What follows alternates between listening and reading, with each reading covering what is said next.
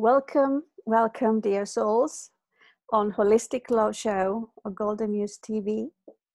A beautiful opportunity to explore more, to expand and evolve on a very, very particular period in our lifetime, and with a very amazing guest that I've got here with us.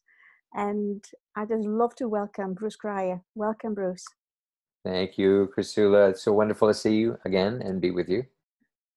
Wonderful to have you. Those of you that you may not have met Bruce before, Bruce is very much involved with the actual creation of one of the creators of HeartMath and the former CEO of HeartMath, and part of his creative spirit, and we figure out why he's such creative spirit. Number 7, and turquoise color is all about his own soul journey and life path. He's also the creator of Renaissance Human, and personally, I've seen you, Bruce, in action. I've seen you singing, and we're going to be sharing a little bit about Bruce's love for expression through the heart and connection through the heart, and inviting you all to be part of this colorful journey, the Rainbow Letters to Mother Earth, this community project that I'm leading, but with all of you, life explorers, responding to the calling. And this is where we are. And one of the letters of Rainbow is B, right? And when I thought of what can we explore on today's exchange of soulful musings with Bruce Cryer, I just said to myself, talk to me and connecting with our breath. From my personal connection with Bruce, where as being one of the participants in his work, an online course that he has run and he still runs, and part of the HeartMath training that I received, and connecting with my breath was one of the beautiful things that I received from your training, Bruce, learning to connect more with my breath. And I think under these circumstances, Bruce, that we are all going through, sometimes when we are so anxious and so uncertain and full of doubt and full of worry, full of fear, fear of the unknown, fear of what's going to happen to us now or in the future, what tends to happen, and we do that unconsciously, we actually forget to breathe. We forget to connect with our hearts. We forget to create that inner space for us to feel that inner peace. And if there's one thing that I would personally like to teach our children, our young generation, and those of you who care for children and young people, is how you can look after yourselves as well, and you can look after your inner well-being and your breath, your connection with your heart. So Bruce is we're going to explore a few things together here, and let's see where the inner muse is going to take us, right? Exactly. Exactly. Yeah. So it is the expression, I think, expression from your heart and the power of the breath is something that you really feel very much connected with, Bruce. Is that right? Is that something that... Yes, absolutely. I think when I first began yoga practice many, many years ago and was introduced to alternate nostril breathing, pranayama, it's like, wow, I've never done anything like this. What an interesting new world this is. And I could feel in yoga classes where that was emphasized, a power of that. Absolutely. That, wow, the breath really is like the channel for life force. And I could feel that. And then I drifted away from some of that practice and moved into some other areas. But in the HeartMath work, breath is absolutely a focal point of every HeartMath technique, really, because I think one of the things we discovered, we didn't discover this, but in our creation of tools, we wanted to kind of leverage, if you will, or amplify the fact that our breath is a natural part of us that most of us are never conscious of. We just breathe. And thank goodness we're not in charge of it consciously, because we would forget and we would die. So we are very fortunate that our autonomic nervous system kind of handles it for us. However, as you just pointed out, fear, especially fear, but any intense stressful emotion like anxiety, panic, any of those things, not only are we kind of forgetting to breathe, it's like kind of frozen, almost paralyzed. And I find that even if something is really concerning me, I mean, there's so many events in the news now and things that people are going through, friends are going through, that it can just hit you sometimes. And I'll feel really caught in the grief or the pain or whatever it may be, and realize, okay, there I am. I'm kind of stuck there. I'm kind of frozen with that feeling.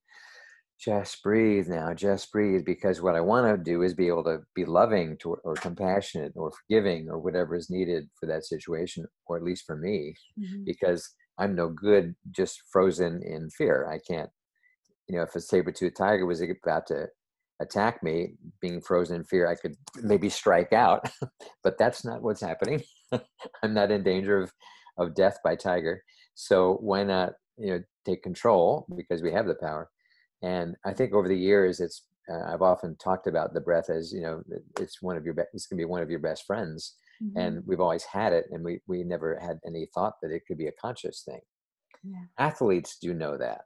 A lot of athletes do know that, because to excel in any athletic endeavor these days, and performers of almost every kind know about it too. And one of the things was interesting to me when I left the world of show business, which, I was an actor, singer, dancer, Broadway when I was young. And when I left and I got into the world of business, I was shocked that business people spent so little time preparing themselves to perform, which we all have to do every day, whatever our work is, because all athletes prepare, all performers prepare. You get yourself ready, you get yourself mentally right. Often breathing is part of that to help relax and release any tension. And somehow business people think we don't need that, but we'll work even longer hours. But we don't need to think about our heart or our breath or our soul. Let's just go, have a plan, and then just go. An athlete would say, that's crazy, right? That's probably going to kill you. They'll say, yeah, I guess so, but I don't have any choice. Yeah, I got to work hard because it's whatever. So I can absolutely relate to the breath, and I'm using it as much as possible these days as my friend. Well, I would like us to offer a little bit of a little tool that you can take away with you while you're still watching this here, and you can for just a few minutes to bring that power of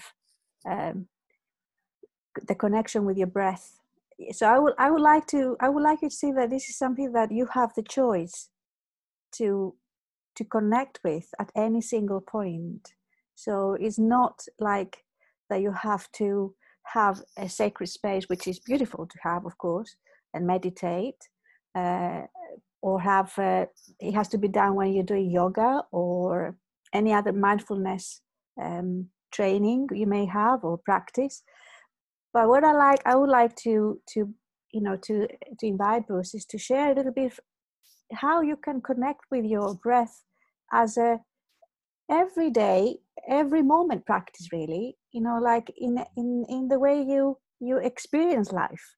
And for us is actually to bring that practice in our families, to bring that practice in our classrooms, to bring that practice of connecting with the breath before we sit down and have dinner, for example, to show our gratitude that we are alive, to show our gratitude that, that this energy goes, this ebb and flow, of energy, of breath coming in and out, that every time that, the breath goes in and goes out is just a sign that you are still alive, you're still part of this wonderful planet Earth, and show our gratitude. And if there is a moment when you feel panicky and you feel worry, that there's a way to bring back to your present moment, and easily and with much grace even to connect with that, because it belongs to you. It belongs to nobody else. Mm-hmm. And then that's for me, it is empowering to bring back to that space. And sometimes we forget that everything else is ruled and regulated and controlled by somebody else out there. But your breath is yours. You can control your breath. You can connect with your breath, and just reassure yourself and affirm that I am safe. I am okay. At this present moment, here and now, I am safe. And yeah, there may be so many other problems and worries and so on. What's happening now? So that's what I like is to connect this, to connect with. It may sound very simple, but I guess the simple things in life, this is what we really need, isn't it? Absolutely. Absolutely. It seems to be the mind that loves to complexify things. Yeah. And that's its job. It's designed to analyze and understand patterns and all that kind of stuff. But sometimes the simple power of something, it's built into our system that we don't even have to think about. It's doing its thing regardless of what our thoughts are. But as one of the HeartMath trainers always used to say, you have to breathe anyway. So why not do it in an intentional way that involves your heart and involves your values and what you want life to be? Because the breathing is going to happen anyway, just about every day. Yeah. I try to remember the day you didn't breathe. You can't, because that would have been the day you died. So since you have to breathe anyway, why not have that become a tool for your evolution, let alone your day-to-day pleasure in life, your day-to-day experience of life? Yeah. So yeah, happy to lead a little experience. Beautiful. And also you brought in another wonderful word, intention, which whatever we're doing, when we are setting an intention, and again, maybe your mind may think, well, I haven't got time for this now. That what your mind will start thinking and saying, I'm really busy here. I've got time to start setting intentions every single moment. But once we start practicing, it comes so natural to us. And you don't need to make any effort. And that's what a few years ago, I read a book about effortless breathing, effortless living. And I said, my goodness, and then it was a stressful period in my lifetime. I was still teaching full time. And as we teachers, we have got so many different hats on and lots of multitasking. And then I said, how can I make my life easier? And I can be of service as well to the people to the students I teach. So whatever you're doing, I guess, whatever, Bruce is going to share with us, just to have a taste, really. It is to whatever practice you already got in place, that probably complement it, or you may feel, well, I haven't done it this way and I could try that way now.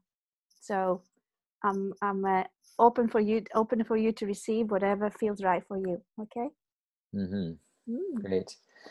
Well, I suspect, knowing the people that would be attracted to you and Rainbow Letters to Mother Earth project, that many already do some kind of breath practice. So that's not a completely foreign concept, I'm sure. What may be different in this process will be the focus around the heart at the same time as breathing. And so, one of the things that I love, as you and I've shared before about our mutual love of rainbows, when I read a book back 45 years ago called Nuclear Evolution: Discovery of the Rainbow Body. It was written by a British scientist and artist and entrepreneur who was connecting the colors of the rainbow to the 7 chakras and writing a kind of scientific description of why that was so true, that each color absolutely was related to each chakra. And of course, the heart center being the color green. But I think even energetically, the fact that the heart is central, the heart center is central, 3 above, 3 below. And when we're focusing on the heart, we're awakening a kind of energy that allows us to go up in life and to expand and to uplift and to grow. Down below is more the survival areas where we have to be to survive. And those are all essential energies But it's through the heart that they can also be allowed to rise for our evolution, for our upliftment, our unfoldment, etc. So in this little practice, it involves focusing in the area of your heart, not on the organ, but more like the energy center. So just knowing that we have all these centers that all have jobs to do in helping regulate the system of our body, so that we are a fully functioning rainbow body. And the heart having a special function that's kind of a master function in a way, to coordinate so much of our spirit and our soul and the body functions too. So I invite everyone to close their eyes, unless you're driving, in which case do not. And to just relax now and bring your attention to the area of your heart. If you'd like to place your hand over your heart, feel free, but it's not required. And now imagine you can draw energy and draw the air in through that center of your heart, breathing in as you do. Breathe in through the heart. And now exhale, imagining a column of air passing out through the heart. And breathe in again through the heart. And breathe out through the heart center. And breathe in again through the heart. And breathe out through the heart. And just feel this ever deepening sense of relaxation and calm and balance with each breath. Breathe in. And now this time as you breathe in life, feelings and energy of the life itself. As you inhale.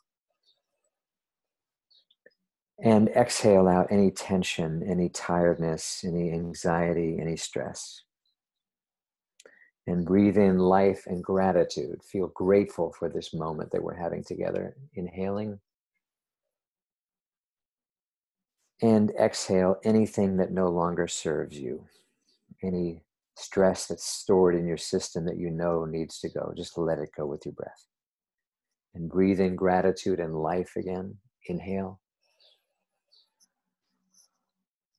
And exhale anything that feels old or tired or weary or anxious. Just let it go.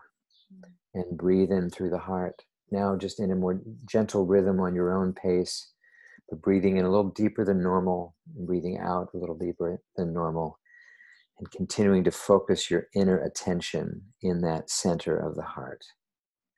Feel that center more and more awake, more and more alive, drawing in this beautiful life energy and allowing to leave your system any toxicity, any negativity that needs to go.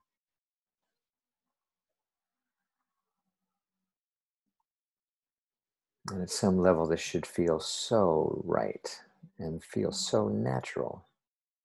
Not forcing anything, not straining. But just taking full breaths.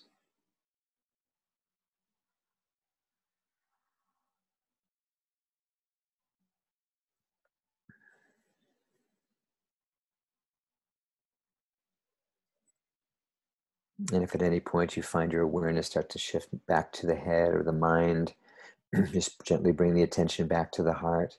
Place your hand over the heart if that's helpful to you. And then just remember, just focus like a column of air coming in through your heart. And then exhaling out through that same invisible column of air.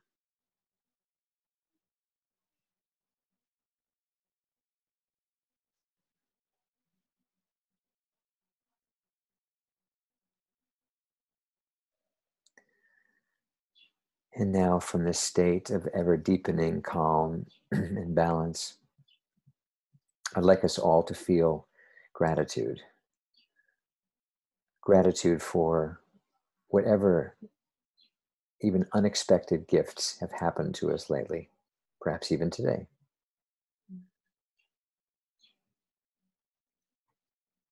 Allow yourself to feel gratitude for a relationship that you are especially aware of how important that person is to you. And just feel the gratefulness for that beautiful heart.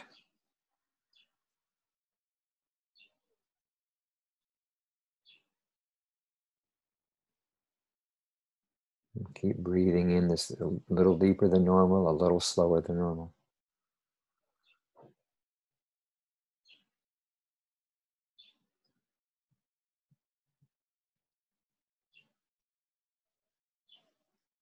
And now feel grateful for yourself.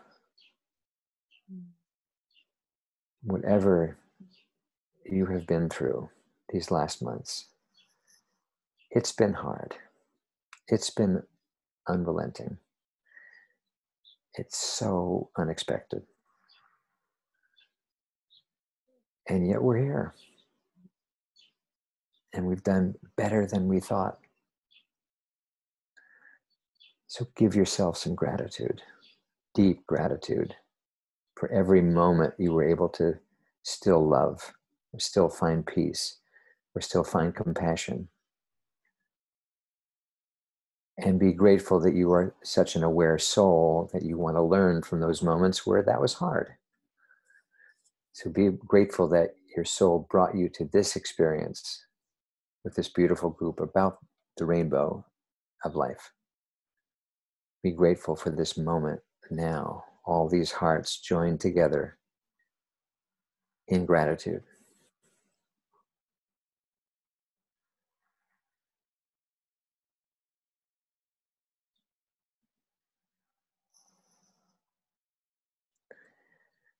And in a few moments, when I ask you to open your eyes and come back into the room, I invite you to try to keep that feeling, that wave of gratitude going in your system.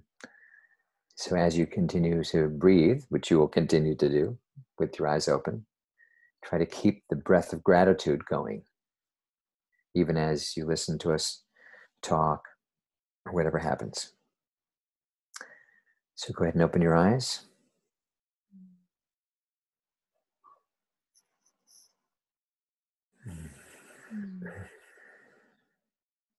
Thank you all for opening up, being willing to join on that journey.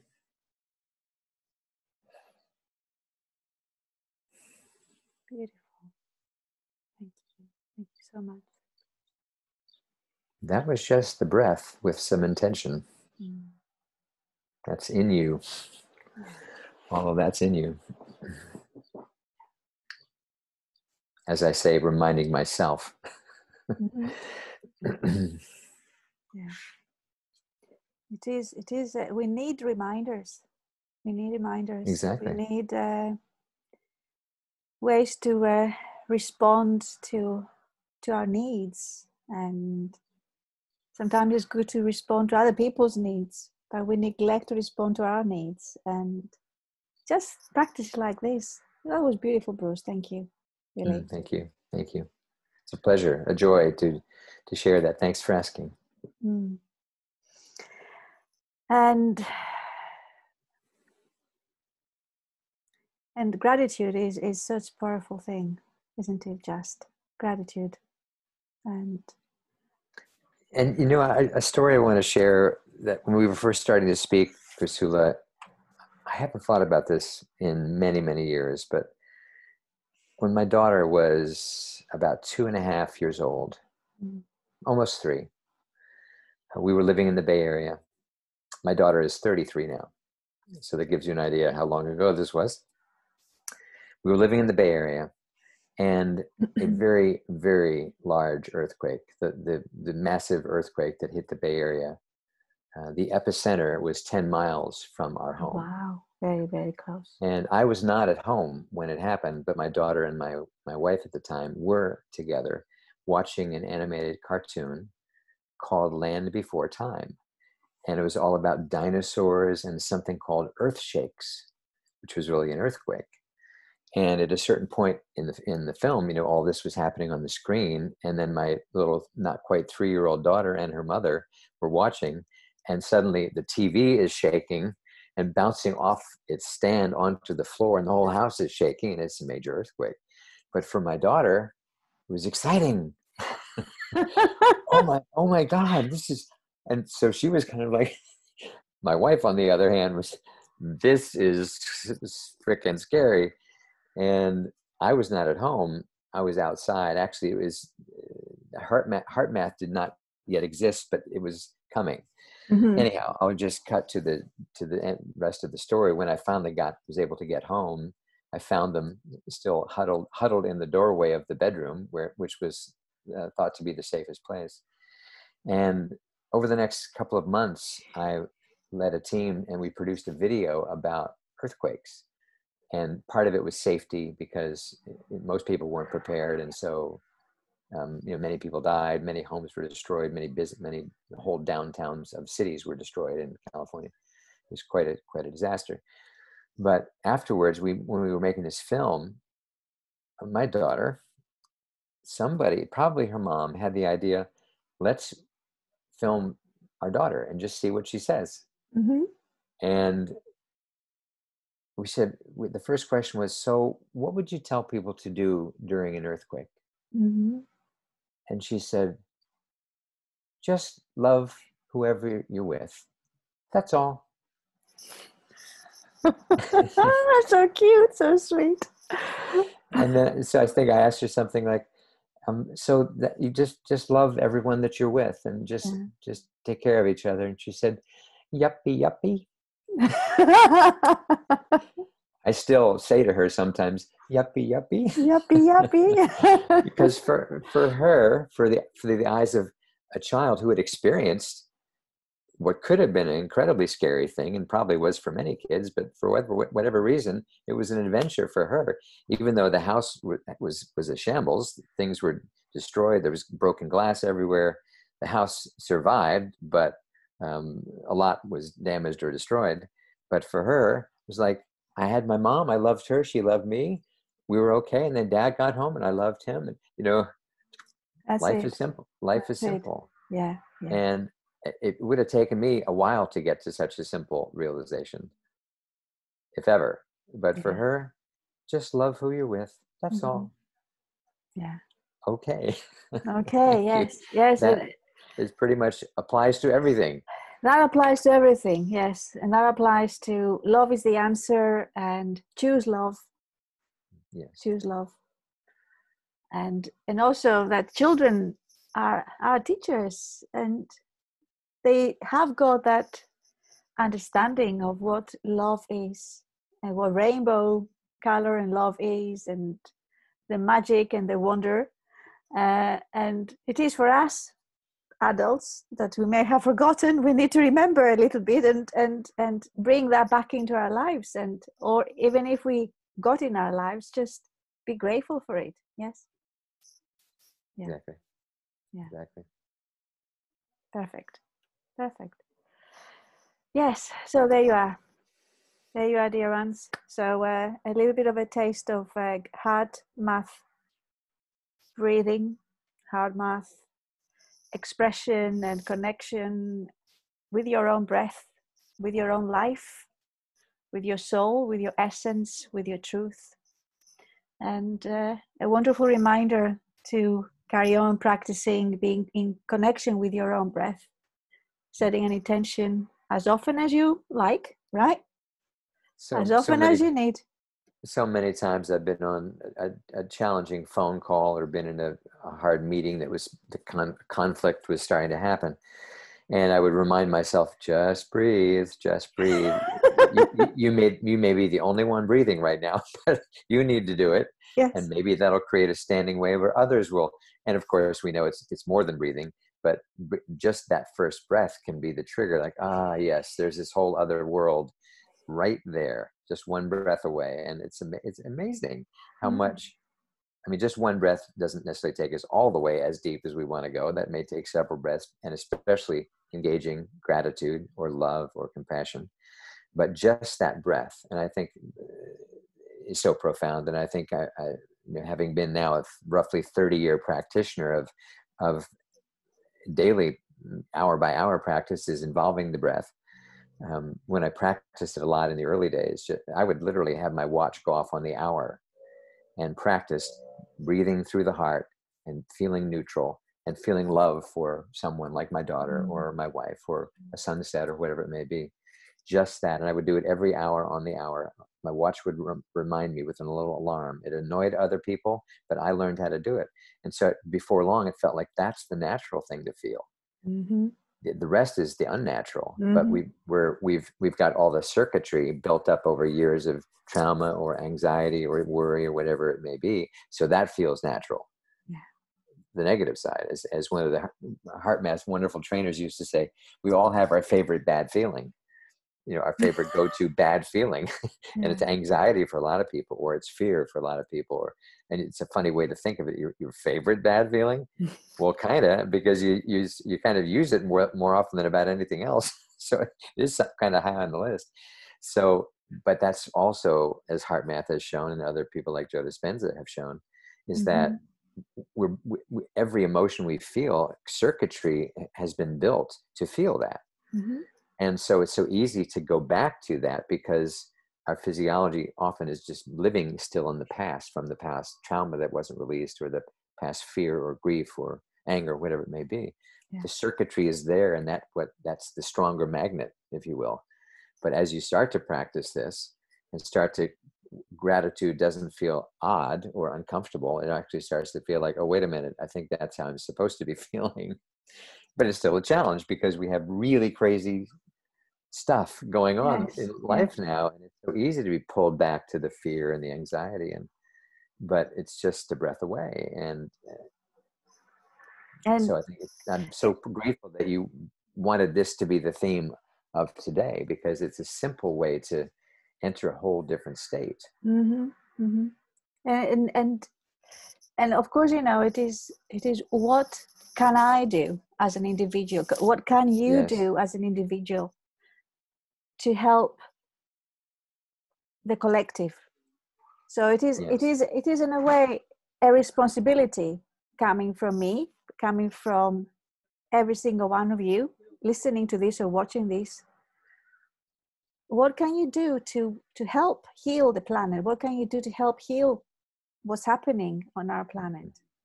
And it starts from within. And I think that's what the most important thing is. What can we do to channel love, to spread love, to share love, to shine, to radiate love?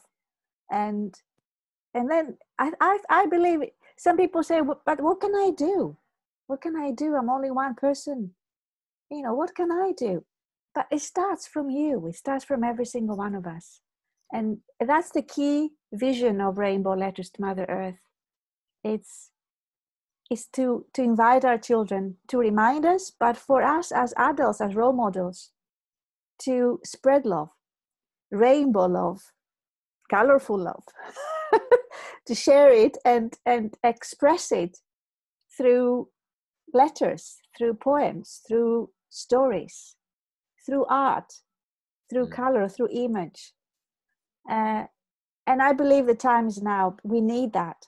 We need that kind of project, that kind of collective community project that will tap into our hearts and express that power of rainbow love. There. Absolutely. I'm in. I'm on board. Yeah, it's Fabulous. beautiful. Beautiful, ChriSOULa. Yeah, this is a marvelous initiative.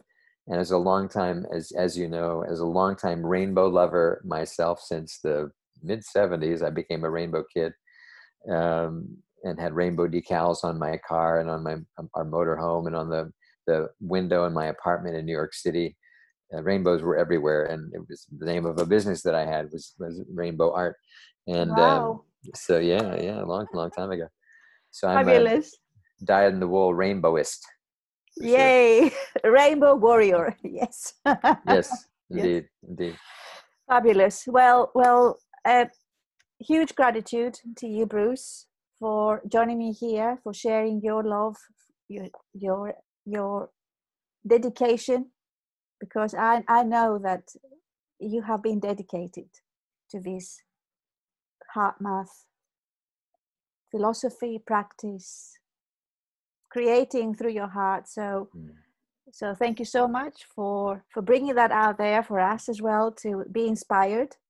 You carry on creating and helping other artists creative spirits to bring their own creativity out through your trainings, through your workshops, and overall, you know, through your songs. And now that I remembered, I have heard Bruce singing a fabulous song, and I know that if you have been in the same event last September, you would have seen him. But if you haven't yet, I will include the link from particular song, Bless the Children, right? Yes, that's correct. And I will include that in with the description of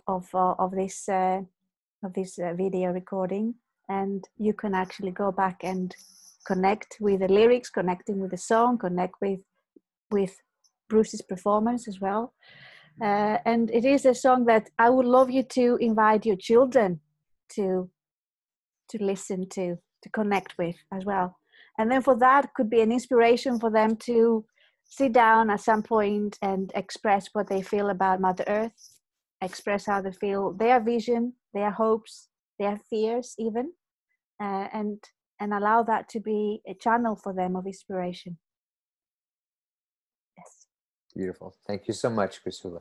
Thank you. Thank you, Bruce. Lots of love from me, ChriSOULa, the Golden Muse, and from my dear friend and guest, Bruce Cryer. Thank you.